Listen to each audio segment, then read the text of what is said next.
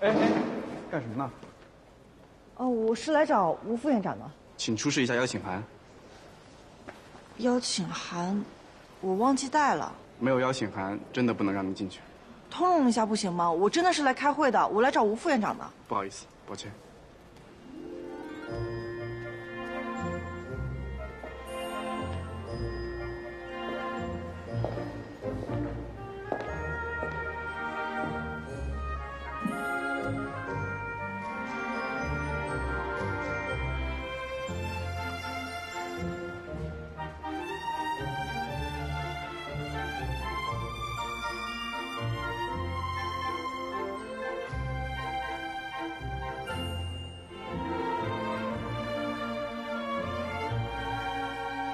我就不信你不去卫生间。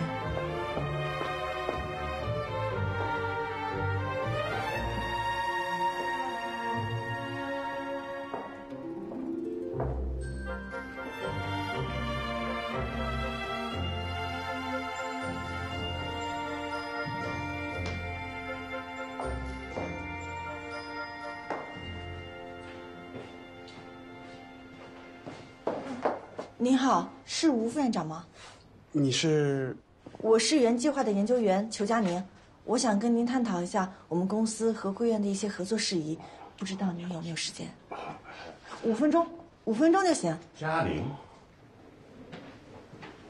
王老，你怎么会在这儿？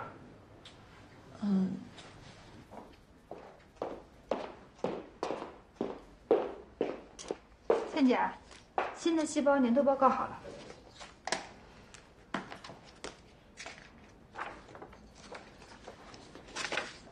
王老爷刚刚参加完会议，回到办公室。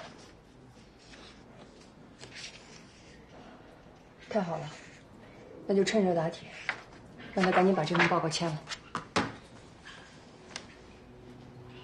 王老，这是重新修改过的报告，请您过目。哎，上一次佳宁提出的问题，在报告里有没有具体体现什么解决的办法？有，在这里。对，这就是。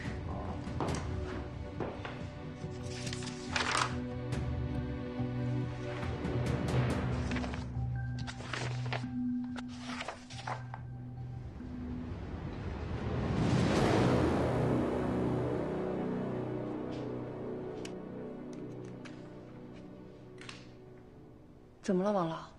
还有其他问题吗？苏倩，佳宁来有1个月了吧？是。他现在负责什么具体的工作？我让他跟着郑薇走了一遍实验流程。那他的工作表现怎么样？这个还可以吧。听着有点勉强，说说吧。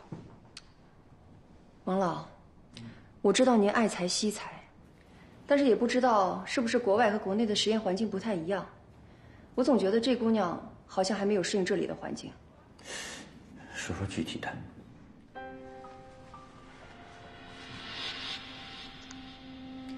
或许我不应该在这打小报告，但是您看看吧。工作时间，裘佳宁跑出去喝下午茶，还发朋友圈，这影响实在不太好吧？的确。我也在不该遇到他的地方遇到了他。哦，国际精准医疗大会癌症峰会场。他去那儿干什么？本来我以为他有什么急事去找我的，结果他不是找我的，他是找奥阳医院的吴副院长。佳宁跟我说，他找吴副院长是聊后面临床合作的事情。苏倩，这件事情是你关照他的吧？想不到佳宁主动性这么强，我就是随口一说。没想到他这么上心，王老，我这也是着急后面的事情。苏倩，你心里急我能理解，但对接吴副院长，起码得是你、小孙，甚至是我这样级别的。你派一个人生地不熟的研究员去，人家会怎么看我们？心急吃不了热豆腐。是。您说的对，王老，我的报告您还没签字呢。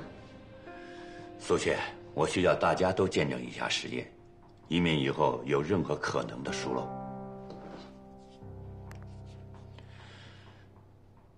通知半小时以后大实验室集合，注意，不要漏掉任何一个人。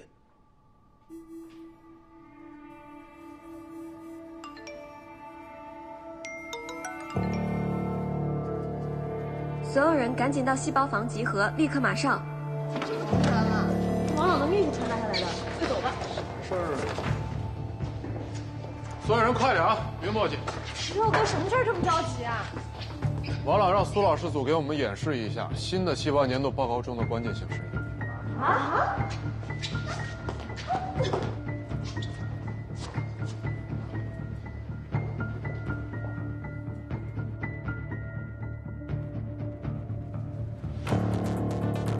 检查细胞密度和状态。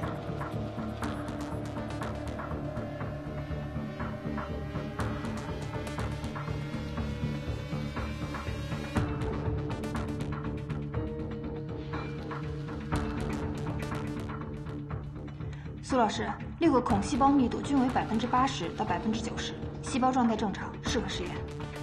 配置加药培养基，工作浓度0.1微摩。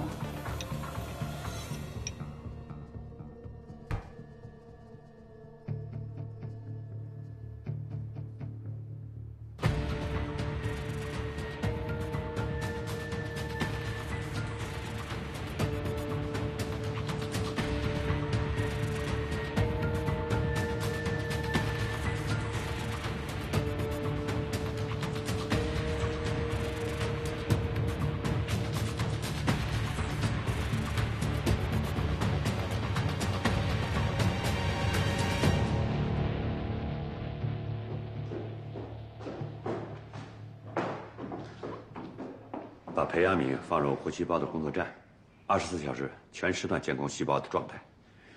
孙磊和你共同负责监控，36小时之后，我们再一起来检查结果。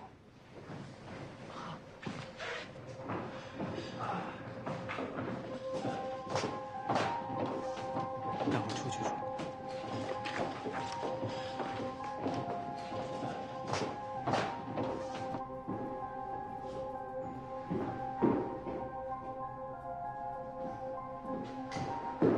倩姐，我们现在怎么办？先别慌，到结果出来还有36个小时，我们一定还能想出办法来的。越是这个时候，就越要稳重。可是王老让你跟孙老师一起监控实验结果，这是王老已经发现了什么呀？倩姐，我们瞒不下去了，王老肯定发现了什么，我们根本就做不出来实验上的结果呀。怎么办？王老肯定发现了什么，王老一定是发现了。看着我，我们肯定是哪一步做错了，被王老发现。倩姐，你看着我，薇薇，不到最后一刻，我们绝对不能轻易认输，知道吗？做实验往往就是天时地利人和。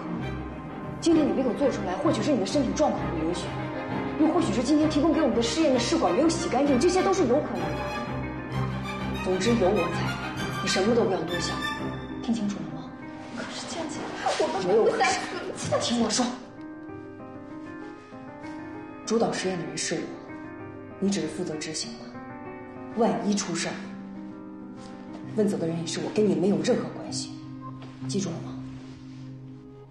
记住了吗？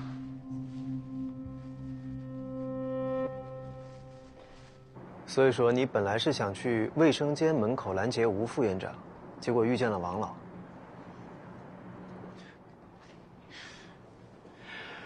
不过话说回来，裘佳宁，关于苏老师的问题，目前只是我们的猜测。如果36个小时之后结果和报告一致，你准备怎么办？那挺好的。你真这么想？你不会好。这一次遇上王老是你运气好，但苏倩她只要过了这一劫，一定会对你痛下杀手。你已经被实验室开除过一次，如果再被原计划驱逐，那你的实验生涯就到此结束了。科研是我的事业，只要我不放弃，没有人可以阻止我。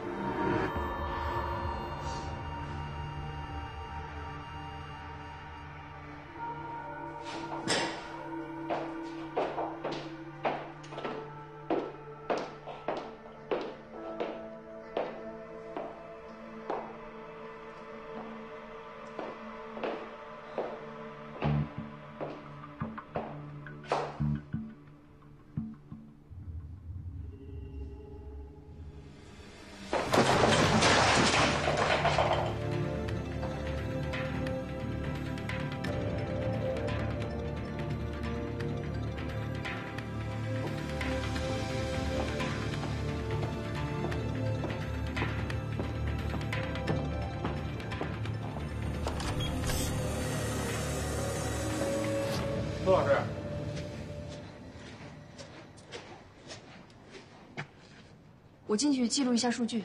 一起啊。好。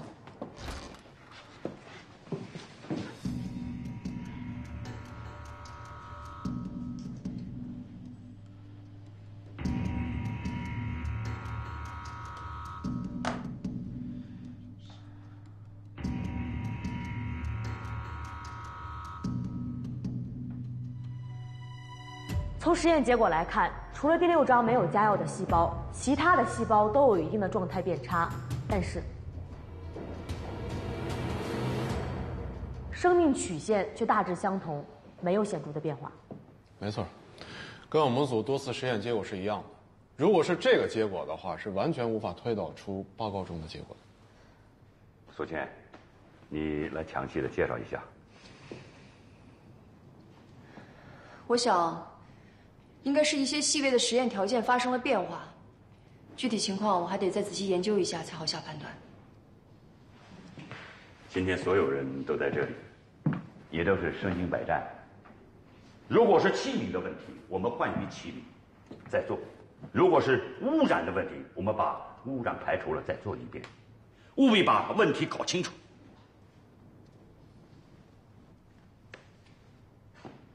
但是，如果是人为的，原计划实验室绝不允许任何人弄虚作假。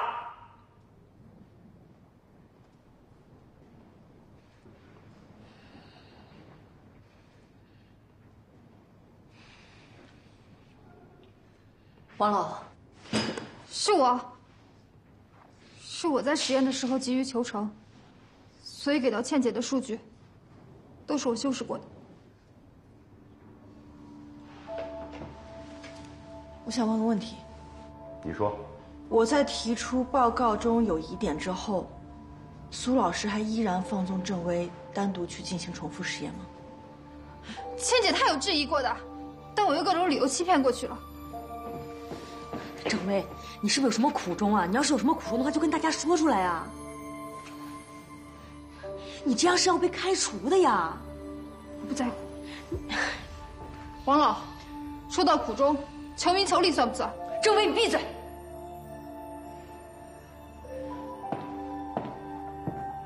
王老，这件事儿您要怪就怪我吧，是我没有管理好自己的下属。你别说了。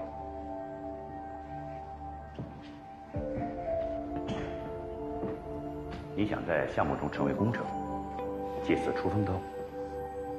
对，做个普通研究员有什么盼头？钱少事多又枯燥，只有成为公司核心项目的高级研究员，我才能受人尊重，才会有大好的前程。好，很好。今天所有的研究人员都在这儿，我再重申一遍，作为医药的研究人员，结果固然能给企业或个人带来丰厚的利益，但是医药它不是日用品，它是关乎性命的东西。我希望你们每一个人在追求个人利益的同时，要牢牢地记住自己肩上的责任。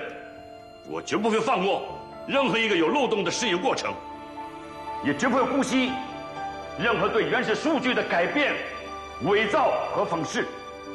一旦有人被发现，立刻开除，并负法律的全部责任。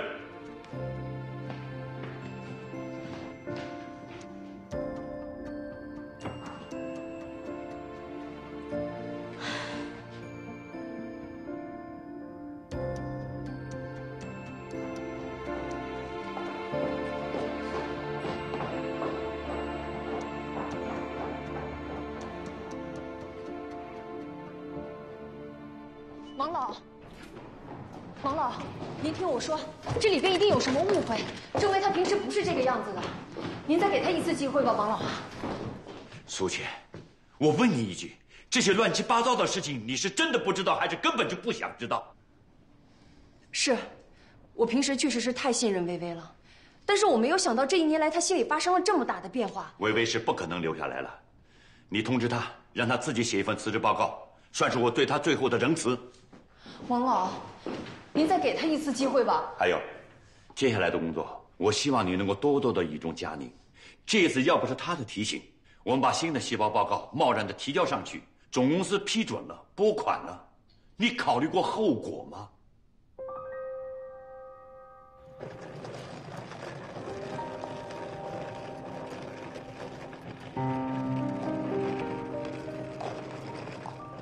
等等，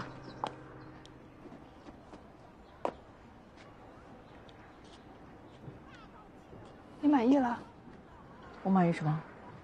终于在王老面前露了一手，顺利把我赶出了实验室。把你赶出实验室？我吗？还装傻？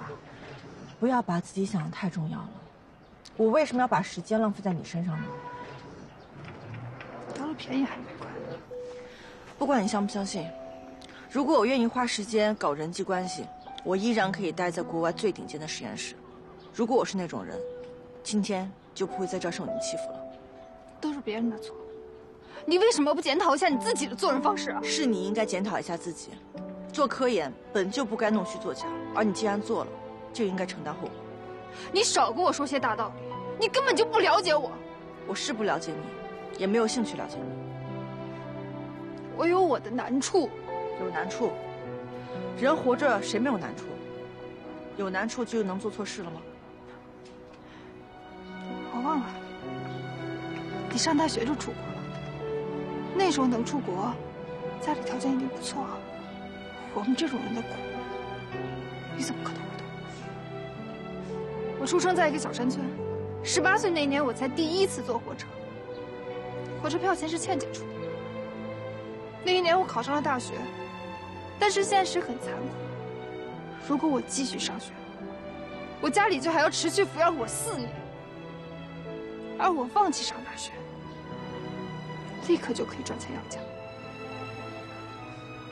是倩姐发现我没有按时报到，飞机转火车，再转大巴找到我，了解我的情况以后，替我向学校申请减免了学费，这才有了今天的我。听你说这些，我感到非常的抱歉，但还是那句话，这并不能成为你做错事的理由。好，裘佳宁，你是圣人，你等着。陈威，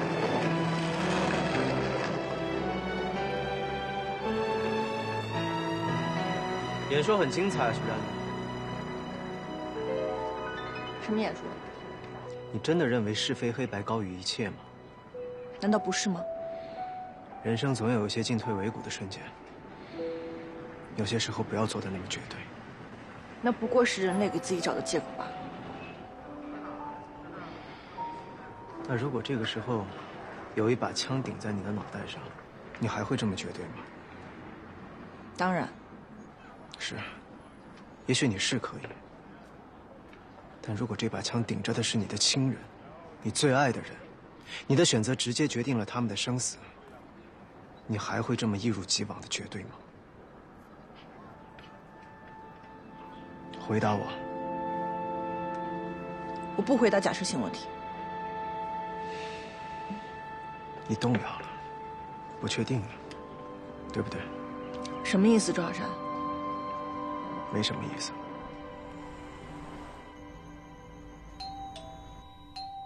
谁啊？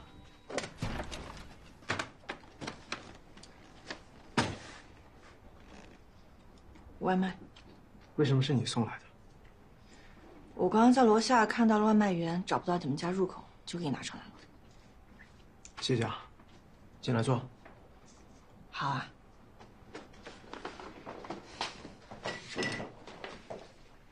随便坐吧。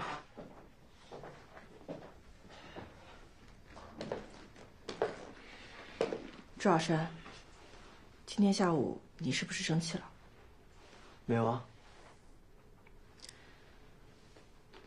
我仔细的想了一下，如果有一个人拿我亲人的性命来威胁我，让我做出一些违背原则的事情，那我可能也会很为难，很难做选择。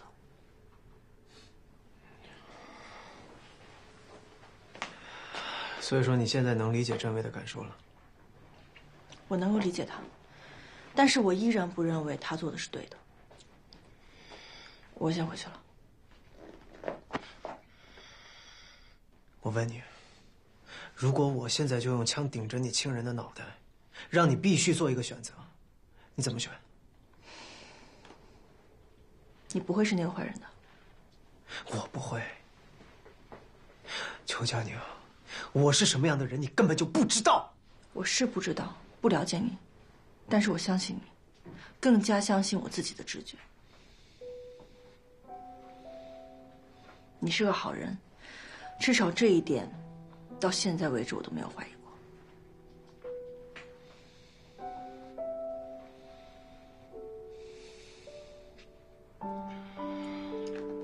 对不起，弄痛你了。没关系。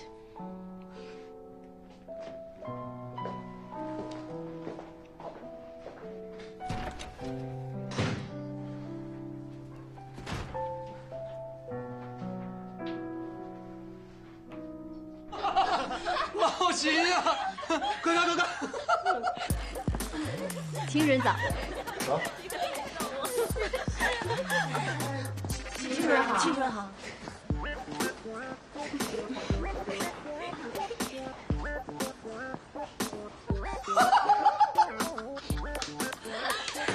哎呦，多么美好的一个早晨啊！是什么让你们离开了自己的岗位，把你们聚在了一块儿啊？走什么呀？走，看什么呢？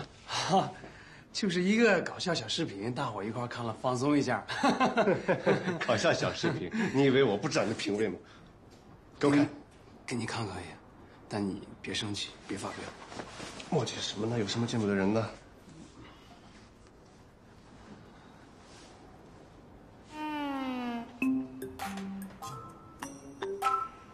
这是我吗？对啊，很巧啊。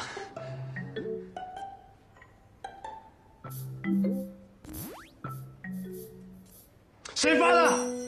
你别这么居高临下好不好？你说不说？你说不说？你说不说？说了啊！你谁发的？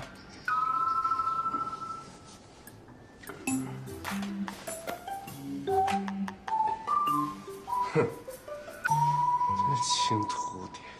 你这2天看一下郑薇的工作记录，以后她的那部分工作由你来负责。下周上班前给我你的季度工作计划。没问题。出去吧。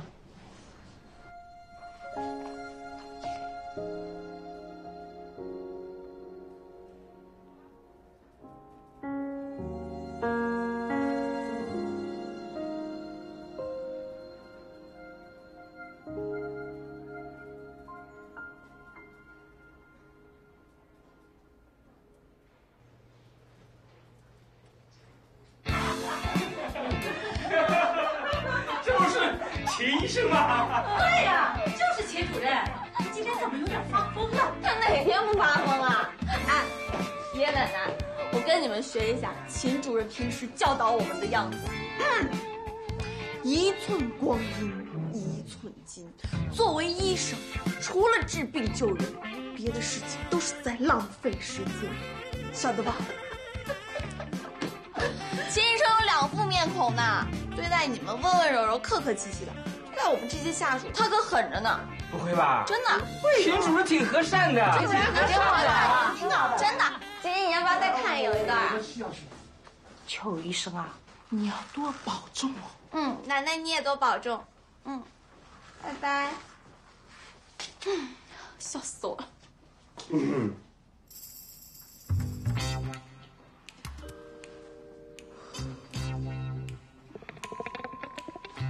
太开心。师傅，你从哪儿飘过来的呀？我一直都在啊。这窗户关的也挺好的呀。是吗？来，小心过来。师傅呢，有话跟你说。小新啊，你们刚刚在说什么呀？笑这么开心呢？站到自己属于自己的位置。说吧。说什么呀？视频。师傅，我就是觉得你特别的可爱，所以就录了你的视频，剪辑了一下，发到网上。多亏了你啊！现在整个医院的人都在看我可爱的视频呢。师傅，我就不明白了，医生也是人呀，也需要娱乐呀。我把视频给爷爷奶奶们看，他们也很开心啊。良好的情绪对患者的恢复是很有利的。再说了，我觉得医术是包含各个方面的，像我啊，天天逗爷爷奶奶们笑。你刚才说的那些，我真的从来都没有想到过。对，其实不止这些，你还有很多优点的，比如说上班迟到，在办公室里边打瞌睡，病历本上面通篇错别字，这些都是你艺术高超的表现啊！原来我一直以来都错了，你才是我的师傅，我是你的徒弟，师傅，师傅。这不敢当。哎，师傅你别这样，你怎么跟女人吵架一样？你说谁女生？谁女生？我下班了，我该走了。师傅，哎呦，那个，拜拜。你给我回来！你把视频给我删了行不行啊？肃静。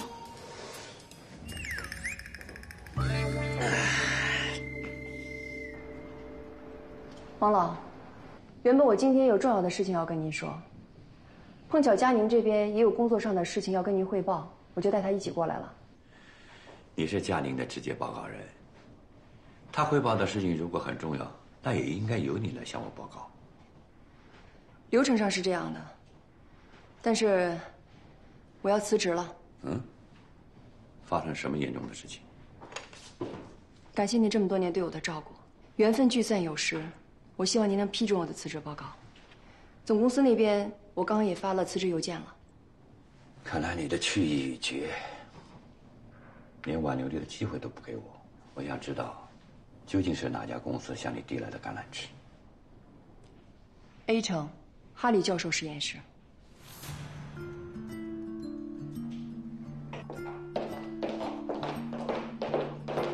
到底什么时候的事情？这是我的隐私，无可奉告。是因为我吗？你把自己也看得太重了吧？如果没什么事，请你出去吧，我要收拾东西准备滚蛋了。郑薇的事情，你真的不知道吗？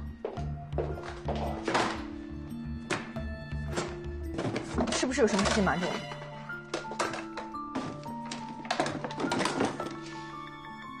是不是？你既然这么想知道，那我就告诉你，这件事我不但知道，而且是我让郑薇这么做的。可惜呀，人算不如天算，就差这么一点点，总公司就能批复了。结果实验室来了一个你。现阶段还没有得到理想的数据，就算总公司批复进入到下一个步骤，也是没有任何意义的。你难道不知道吗？抗癌药物的临床实验审批、上市审批，其繁琐和冗长是难以想象的。审批时间长，那是为了生命安全着想。一个药物一旦上市，那就是千千万万个病人的希望，他们会把所有的希望寄托在这个药物上面。如果因为我们的实验疏漏而造成了医药事故，那将是无数生命还有家庭是他们致命的打击。但是有这些浪费在办事部门审核材料的时间，就已经足够我优化实验得到理想的数据了。审批是建立在已经有坚实数据的基础上，而不是用虚假的数据去蒙骗审批。你还想利用时间差来修缮你的数据？你以为只有你关心病人吗 ？OK， 我们设想一下啊，某项癌症全球1年会死1万人，但是药物加速研发上市，哪怕会有强烈的副作用，哪怕服药患者会因为各种副作用有着高达50%的死亡率，但最起码另外那50%的人还有机会活下来吧。而因为副作用死亡的那50%，原本就是要死，不是吗？作为一名科研工作者，你能说出这么幼稚的话？是，我是很幼稚。我可以告诉你，2009年元旦，我外婆因为胃癌去世了，但是没过几个月，维康达就宣布在国内上市，很多胃癌晚期患者就此得救。这些年来，我就一直在想，如果这个药能早几个月上市，或许我外婆还可以活下来，说不定直到今天，我还可以见到她，和她老人家一起说说笑笑。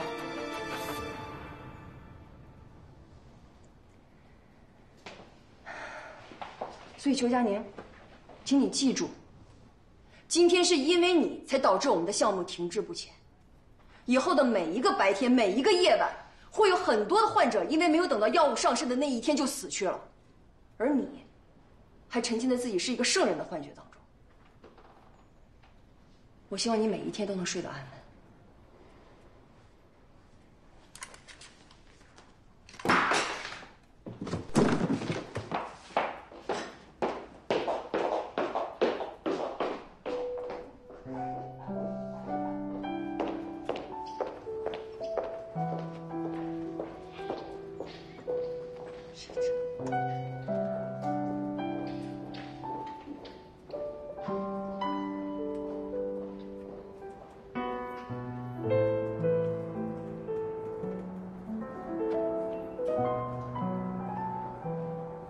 我是不是做错了？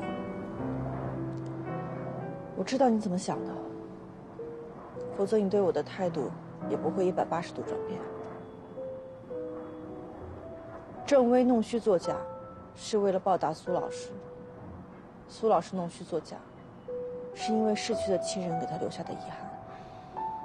希腊神话里面，我最喜欢西西弗斯的故事。他为了不让人间再有死亡，一度绑架了死神。然而，他这样做惹怒了众神，众神惩罚他去把一块巨石推到山顶，但是那块巨石太重了，每当他快要推到山顶的时候，石头又会滚下去，所以他不断的重复，永无止境的做了同样的事情。所以说，就算是被所有人排挤，你依然会坚持自己的是非观。曲佳宁，西西弗斯至少对抗过死神，你为这个世界做过什么？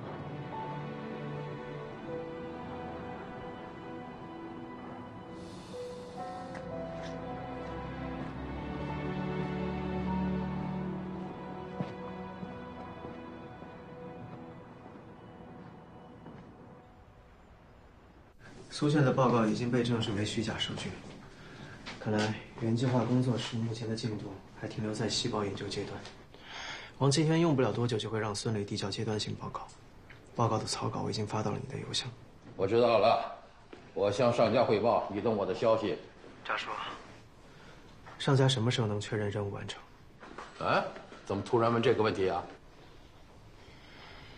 没什么，我只是有点累。小山呐，一个从来不说累的。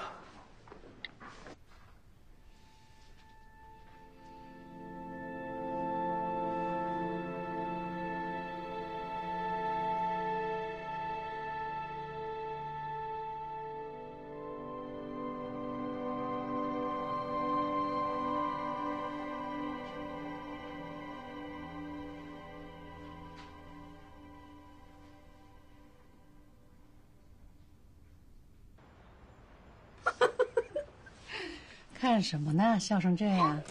妈，你看这鬼畜视频是不是超搞笑？我觉得这小伙子太帅了。小伙子，妈妈，你该去我们医院挂个眼科了。别瞎说。哎，他谁啊？你医院同事啊？哎，他是带我实习的老师。哎呦，看起来挺年轻的嘛。那这么年轻，发展的就那么好，有前途。妈，你什么眼神啊？他可一点儿都不年轻，可老了。哎呀，别在我面前提他，烦着呢。怎么了？啊？他整天板着个脸唠唠叨叨的，一提他就烦。烦什么烦？咋回事呀？妈，我不想当医生了。你瞎说什么呀？这女孩子当医生多好啊，工作稳定。再说了，这治病救人，那也是积德行善的事儿呀。妈，你都不知道我有多累，每天一有紧急情况就要往医院跑，每天跑个800趟，我累都累死了，又无聊。干什么不累啊？那你不想当医生，那你想干什么？我想做一点开心的事情。从小到大，你衣来伸手，饭来张口，啊，都是家里的女儿。你看看人家佳宁，从小背井离乡去国外学习，全年就靠奖学金，什么生活费啊、学费啊，没问家里要过1分钱。你再看看你，你还要什么开心啊？作为裘佳宁的后妈，你都赞美起她来了，我都吃醋了。你看你那德行，后妈怎么了？后妈也得说真话不是？是啊。嘉欣啊，你给我听好了啊，你呢给我长点心，别再想一出是一出，能不能在你爸面前给我长点脸啊？妈，我脸都够大了，不能再长的。哎，行了，别胡搅蛮缠的，妈跟你说真的，听见没？听见了，听见了。快，妈，到点了，你该睡觉了，美容觉呢。快点，快点，去了去了，我也该睡了。睡什么睡？哎呀，我睡觉了，困了困了。妈，我再跟你说啊，不许胡思乱想。什么不做医生？不做医生你想干嘛？还飞上天呢你！看你这肥的，也不减肥，多喜庆啊！知道了，妈妈。Yes, mother。好啦，晚安，妈咪。晚安。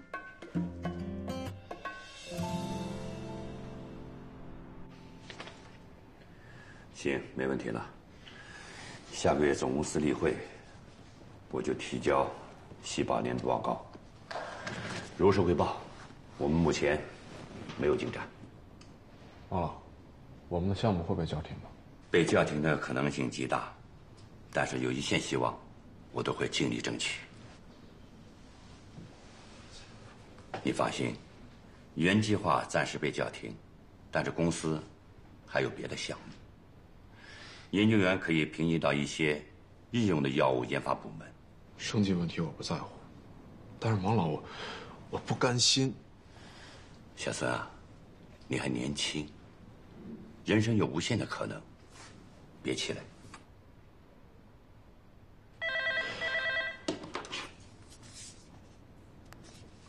喂，王老，裘佳宁要见您。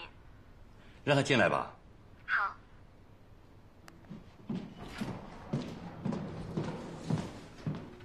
王老，我有事情想跟您汇报一下。你说。王老，我先走了。孙老师，我有事情要请教您。孙老师目前是想从基因层面让癌细胞的端粒酶不表达，对吗？没错，有什么告诫？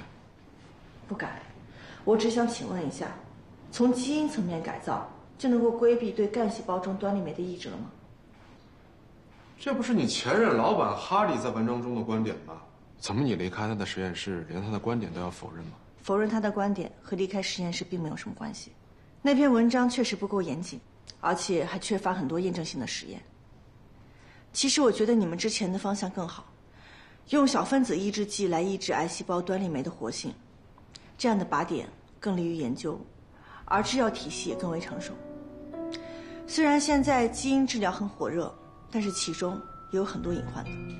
抱歉，这个想法我们经过1年多的实验证明行不通。佳宁，你认为实验室以前那个方向更好，理由是什么？我只是觉得有这种可能性。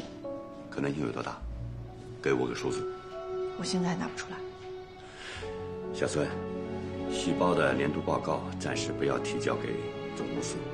王老，他只是随便一说，您就真的信了？小孙，你不要急，我有我的打算。佳宁，你需要寻找理论依据来支撑你的论点。我给你半个月的时间，够吗？够了。你尽可能的大胆去试验，有什么要求，你就跟我提出来。能不能给我分配一个研究员，好帮我做实验？小孙，你觉得谁合适？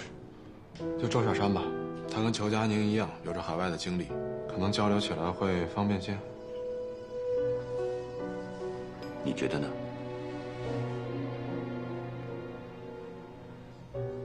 那好，就这么安排。我等着你的报告。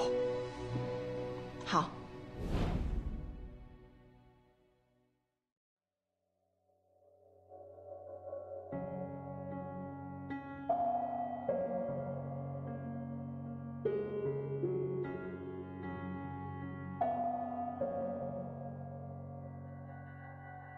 这些心事从少了你的消息，习惯养成了勇敢，全是痕迹。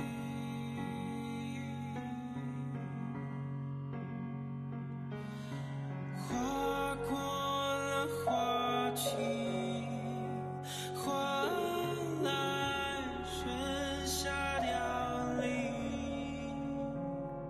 也层层若星辰，遗憾而已。